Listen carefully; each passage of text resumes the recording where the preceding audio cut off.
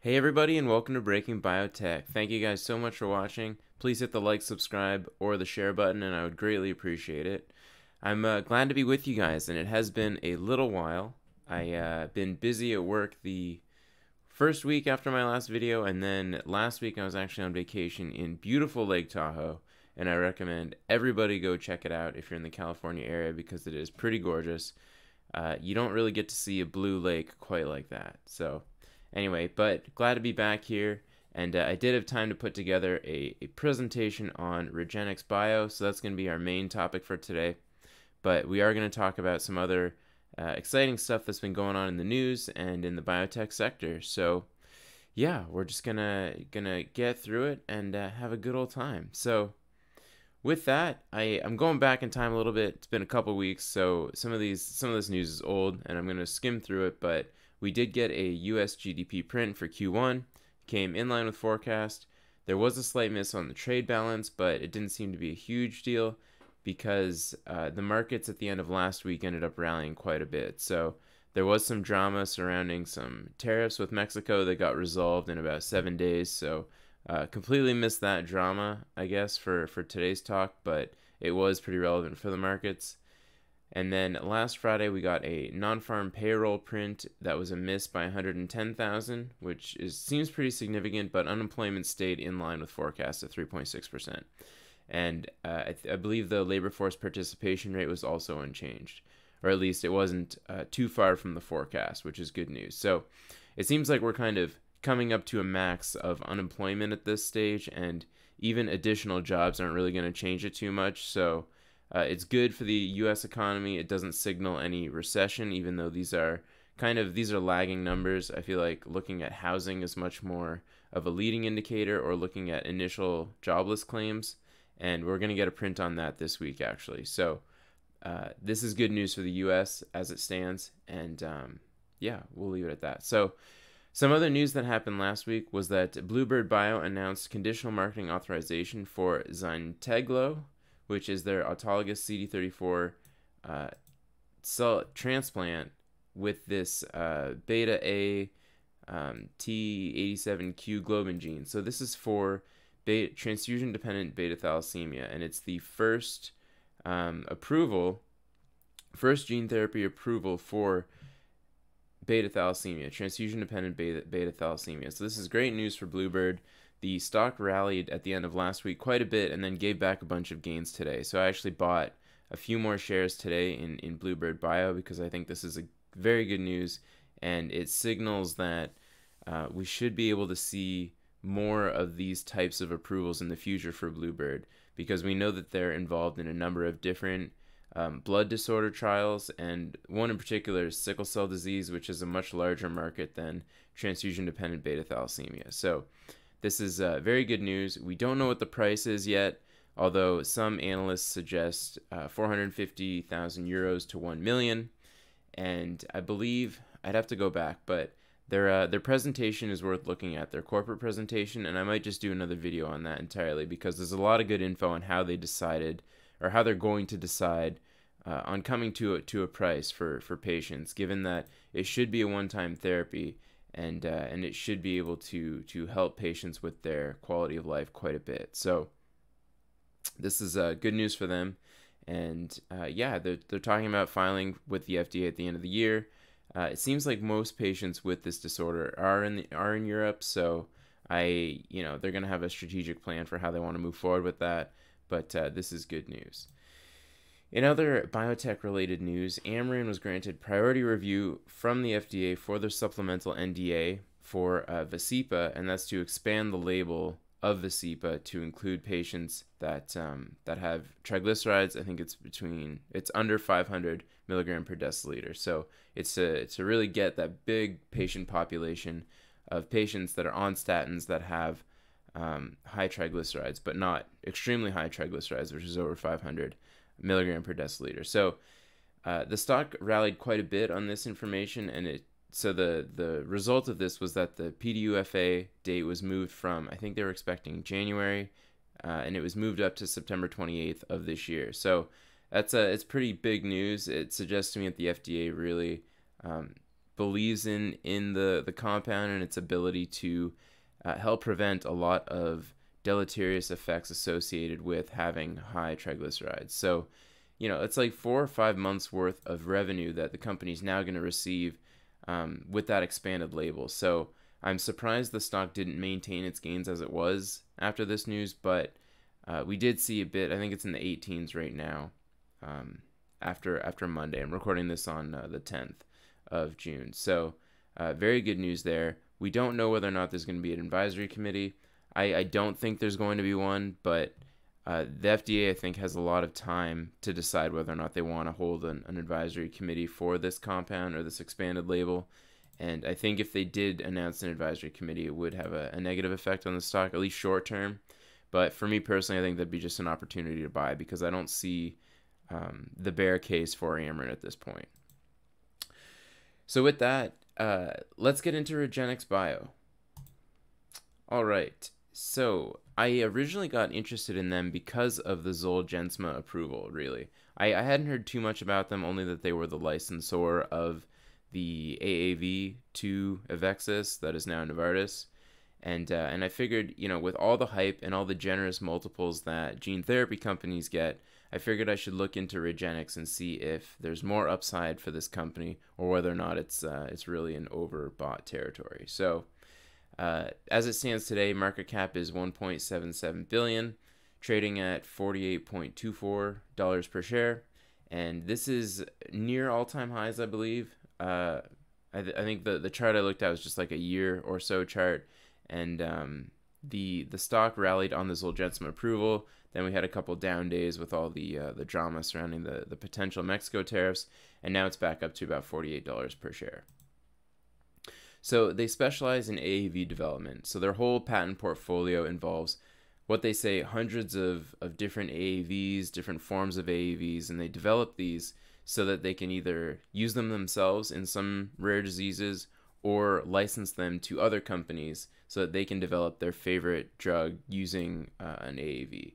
And so, right off the bat, the fact that we have all these different licensing agreements makes coming up with a model relatively difficult, because there's so many different milestone payments and you have to track, I have here 20 different partnered products. So it makes it a little difficult to anticipate what kind of revenue they're going to get from a licensor perspective.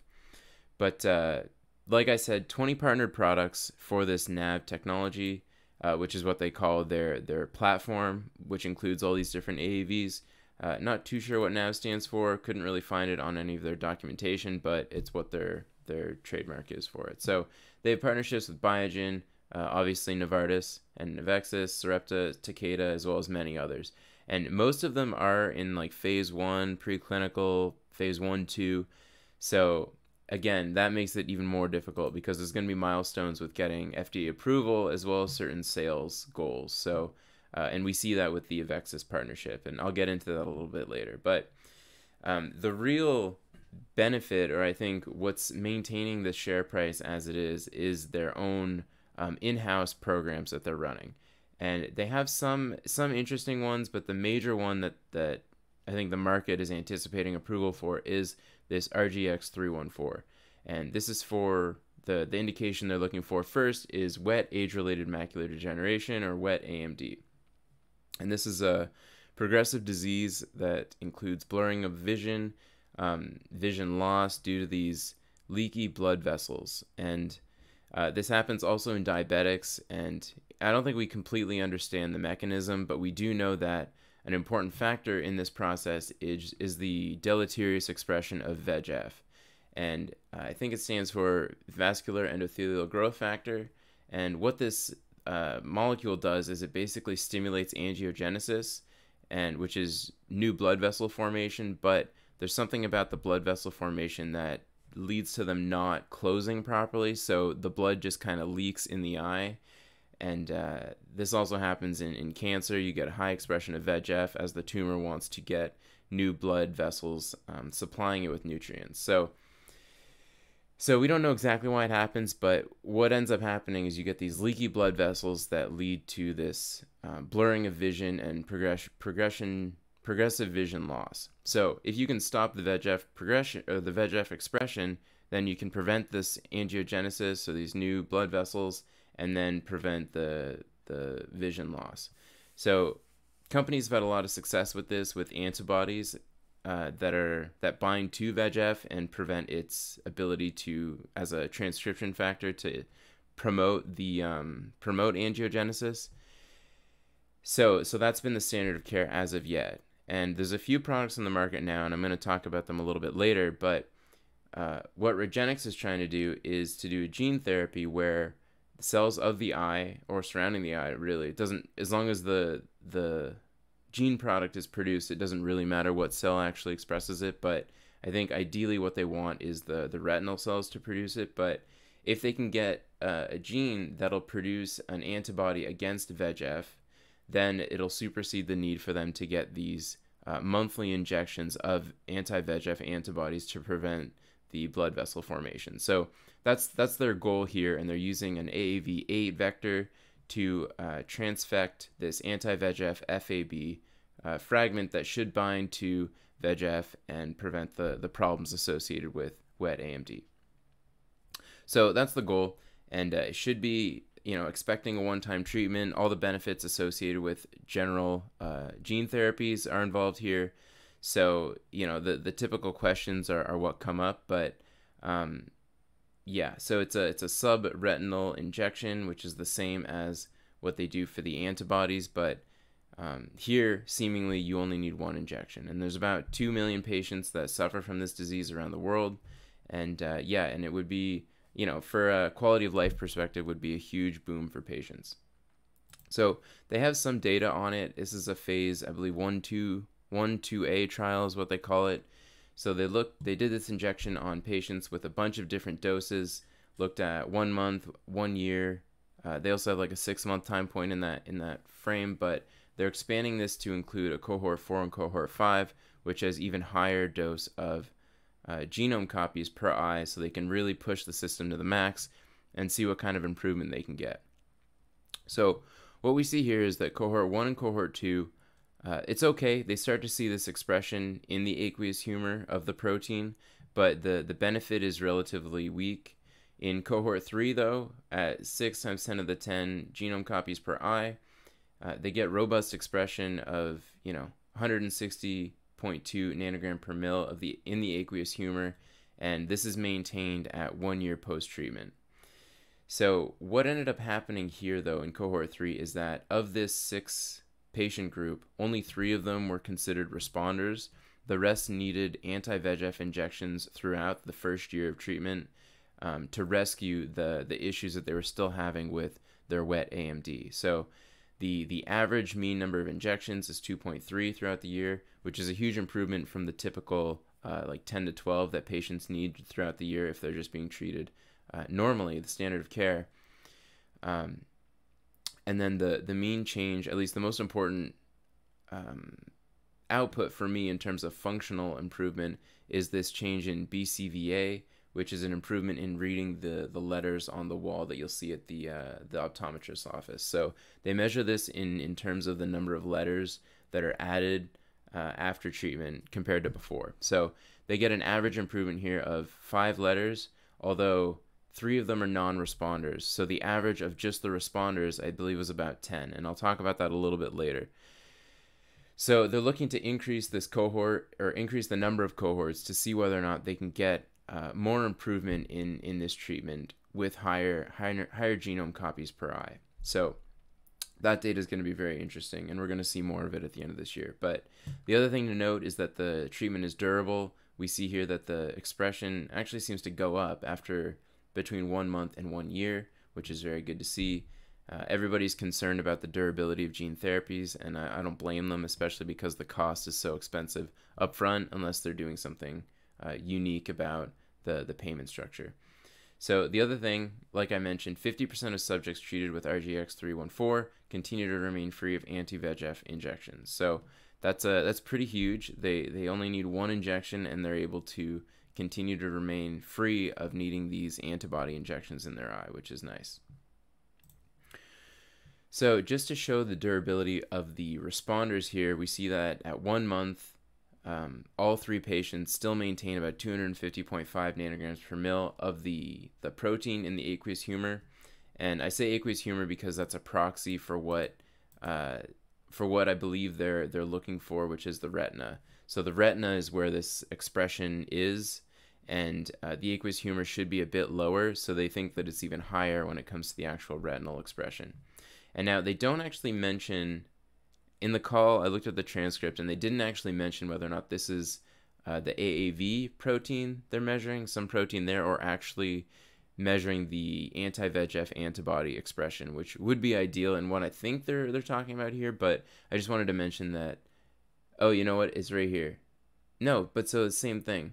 So I'm not too sure whether or not they're trying to measure the vector or the actual expression of the protein product that's produced. So I couldn't find that info, so it makes me, I'm not too sure here, but it's nice to see that they get this durable expression anyway. So they're looking at top-line data, which is expected at the end of this year, and they're going to initiate a phase 2b trial in wet AMD in 2019 of this year. So that's good news. It'll be nice to see this data, and they're also going to file an IND for diabetic retinopathy in the second half of this year, which there's about 8 million patients for that right now, which is 4 times bigger than the wet AMD indication, and all of the current products out right now that are anti-VEGF antibodies have the indication for both, and maybe some sort of other macular conditions. So the sales that I'm going to show include all of these indications all in one, but I'll talk about that a little bit later. I do want to just mention there are other programs that REGENX has right now. So they're looking at these rare diseases, MPS II, MPS I, and CLN2. These diseases that we've talked about before in the context of Sangamo, they're enzyme deficiencies that are currently treated with ERT, and if you can administer some sort of gene therapy to get the cells to express the deficient protein, seemingly you can cure the disease. So we are going to see some data in the second half of this year in MPS II, and that would be nice to see. MPS I and MPS II do have competition, and I've talked about Sangamo before, even though I don't know how I feel about their zinc finger technology. They are a competitor here. And then another program that they're doing is this RGX-501, which is a treatment for homozygous familial hypercholesterolemia. And we have talked about FH here in the context of Madrigal, which showed positive data with their thyroid receptor beta agonist in helping in heterozygous familial hypercholesterolemia. So REGENX here is going for the tougher disease, which is both alleles are mutated, and if for those who don't remember, it's a mutation in the LDL receptor, so cells can't uptake LDL from the blood, and this leads to very, very high levels in the blood, and that increases these patients' risk for atherosclerosis and all sorts of brutal diseases that are associated with blood vessel damage. So they had a bit of a hiccup in their data originally, because I think the steroids were elective, and a lot of patients ended up with this transaminase problem. So they amended their clinical trial to include steroids exclusively, and we're now going to see all of the data that includes patients with steroids, and that's expected in the second half of this year. So that'll be nice too, to see if they can use their platform in this way to treat a mutation in the LDL receptor. But I do got to say, between these programs, it's definitely the RGX-314 here that is the one that could bring in the most revenue for them, I believe, at this point. Now, in terms of revenue that they're already getting, I do want to touch on the Zolgensma story, and this is indicative of, this is one of their partnered programs, and they have 20. So if you imagine this multiplied by 20, that would obviously be a lot of revenue, even though it'll take some time for it to materialize. But REGENX earned a $3.5 million milestone payment from Avexis for the launch. So this FDA approval, bam, $3.5 million. Very nice.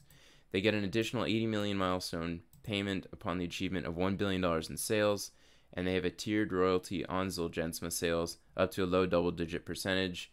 In my model, I put 10% just to be conservative, and up to date, they've earned $190 million from Avexis. So peak sales of Zolgensma have been expected around 2 billion, and then we can assume about 200 million per year is will be issued to Regenex for this this compound. So that is where we're at, and you know, that's not a ton of cash really for them long term. We really we want to hit some blockbuster numbers before we really see that the company's going to be valued at what it is right now. So if we go forward here, and my mouse just died for some reason. Anyway, so the way I see it is we really need to focus on RGX-314 because this is the one that's going to bring in a ton of revenue if we compare the sales of the other anti-VEGF therapies.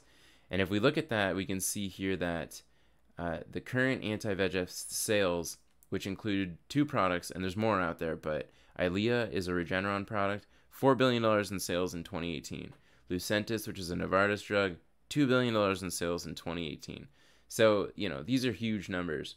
And just to show the effectiveness of the treatment, we see here that Eylea, the patients gain an average of 8 letters, whereas in Lucentis, they gain an average of 7 letters. Now, remember what I said with the treatment of 314, the average gain was 5 letters. Now, if you take away the patients that weren't responders, the average gain was 10. Yeah, so 10. I've got it written down here. So, you know, there's creative ways that the companies can get patients to take their drug. You know, if they provide some sort of assurance that they'll get their money back if they're non-responders to the treatment, then, you know, seemingly patients could still be okay with going through with the therapy, knowing that they can get their money back if they become a non-responder. So it's tough to assume that the average letter gain is the best way to look at it. Really what we should look at are the responders because they're the ones that are going to have the most benefit from the treatment. So, you know, a one-time therapy has a huge benefit for not needing the 12 injections per year. And if the therapy can be as competitive as the anti-VEGF antibody injections, I think this could make a huge impact in the field. And I think customers of Eylea and Lucentis would absolutely want to go towards Regenex to get this therapy. So what we need to wait for really is cohort 4 and 5 to see if the efficacy is improved or at least matched to the current therapies. And what I really want to see is a larger study. So with 6 patients and half of them being responders, it's tough to assume that every patient will respond the same way. So in the phase, you know, a phase 3 or this phase 2B that's upcoming, it'd be nice to see how many patients do become responders and how effective the treatment is in those responders. So that's kind of where I see it, but we can make assumptions based on these sales to anticipate what the net present value of Regenex would be. And so I don't put too much value in the other rare diseases just yet because they're so early, and you know, it's possible that they're going to end up focusing only on 1 or 2 of them. So for me to put some sort of dollar value on them today doesn't seem to make too much sense, but you know, there's a lot of ways to interpret this depending on who you talk to. So my verdict at about $1.8 billion market cap is that a lot of the upside is already priced in. So I don't consider Regenex right now as a buy. My model shows that if they have $1 billion in peak sales for RGX-314, net present value is about $2 billion. If they reach $2 billion in sales, net present value is about $4 billion. So it does depend on how much of an impact you think it's going to make on the market. And with an N of 6 in their top cohort right now, I'm not quite there. So for me, I want to see a little bit more data. There's also some IP uncertainty that I haven't looked into, and it's definitely something that before I take a position, I want to look into. So I'm not too sure on their patent situation, how it works and how it works with their licensors. So for instance, the AAV9 for spinal muscular atrophy, when does that patent expire? Do they have a lot of competition that might actually come out, or are the royalty payments going to stop after then when it comes to Novartis paying Regenex? So I'm not too sure, and I need to look into that a little bit more. It seemed like a big rabbit hole that I would have had to go down to if I were to do that for this video. So I'm not going to do that, but I need to before I feel better about this. But so back to the wet AMD. If you think that they're going to make about $2 billion in peak sales on that treatment, and they might even make $4 billion. If you look at Eylea, they made $4 billion in 2018. If you think they can do that, then I see their net present value at double, almost more than double what they are right now. So it's a share price of like $100, and it's possible, but that's the uncertainty that we have right now. In terms of their cash position, they're pretty good, about $500 million at the end of Q1 of 19. So seemingly they'll be able to continue all of their programs to some extent anyway. And we're going to see some data on all of these programs in the second half of this year. So it is going to be a bit of a roller coaster if we get some positive news and some negative news. And I think for me, I could see myself being a buyer of the stock, maybe at $1 billion market cap or 1.1, 1.2. But at 1.8 right now, I feel like I need to see more data. And I know, once the data comes out, it's not the best time to buy because it's already been priced in. But I think I need to see more data before I buy in at this generous valuation. All right, so with that, this week I am traveling for business. I have to get up at like 3 a.m. tomorrow morning, which I'm not excited about, to go fly to Montreal. But yeah, I might actually have time to look into other companies since I'll be on a flight for so long. But that's what it is. So companies to look at, I still have this list with a couple other ones that I might add soon, although the list seemingly tends to only grow, which I get because there's a lot of exciting stuff out there. We did not see tariffs today, so I think today was supposed to be the deadline for tariffs on Mexico if they were not going to help with border security, and I believe that got resolved, so that's good news, although it made for a hectic week last week. And then this week we expect to see prints on CPI, June 12th. This is going to be interesting because since tariffs have been instituted, we're going to get to see whether or not it has affected inflation and prices here at home. So looking forward to that. Initial jobless claims, that is a leading indicator for the market, if you ask me. So interested in seeing that on June 13th, and then we get some retail sales data for June 14th. Okay, I apologize for the camera thing. My mouse is completely dead, but we're going to get through it. So before I wrap up, just want to get through a quick portfolio thing. So I continue to get crushed on Nash stocks. Oh, the mouse is back. Okay. So Nash stocks, yeah, continue to get hammered. I think today was a good day for the XBI, but Nash is, continues to look bad. I think it will have its day in the sun like gene therapy is having right now, but it's going to take some time. There's only like one approved drug right now one drug that saw good phase 3 data, I believe, the Intercept drug. And we still need to get FDA approval for that.